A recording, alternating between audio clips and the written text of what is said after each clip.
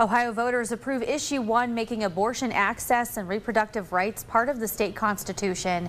It only took a few hours after the polls closed to call it, and even the early returns showed support was heading that way if you were watching the numbers come in.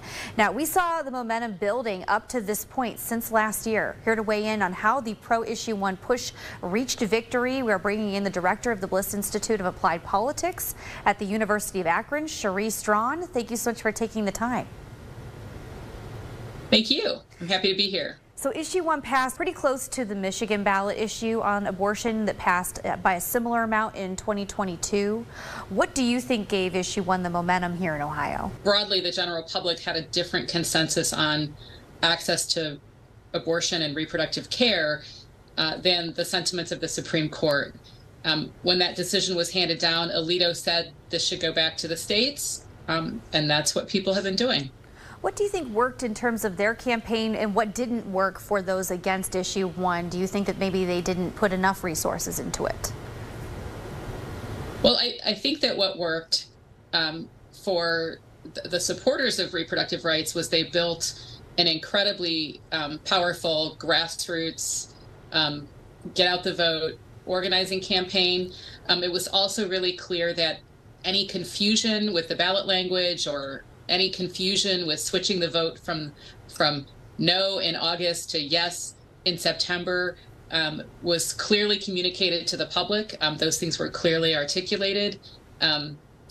Even though there was potential for confusion, most voters, when they were polled or when they went through exit polls, said that they understood the issue and that it had gotten adequate attention. And so what failed on the other side is possibly just that the messaging was wrong, that many people do actually support access to some form of reproductive care, some form of access to abortion.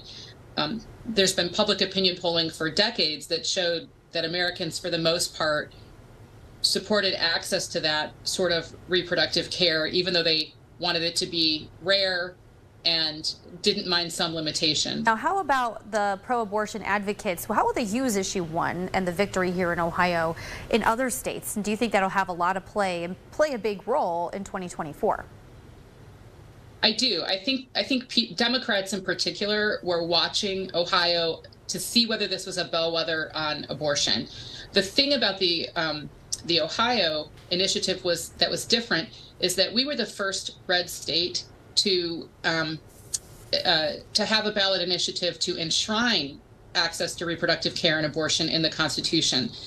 The other red states where they rejected changes to the Constitution, they were trying to embed restrictions, right? Embed abortion restrictions into the Constitution. So in places like Kansas and Montana and Kentucky, it was just holding the line, not enshrining access. So the places that had successfully enshrined access were places like California and Michigan, which are either blue or purple. So I think the success in Ohio will give Democrats more confidence in making this a major issue in 2024. I think they'll see and think that it has traction. Yeah, well, we'll see which states might come up next. Really appreciate you joining us. Thank you so much for your time. Absolutely.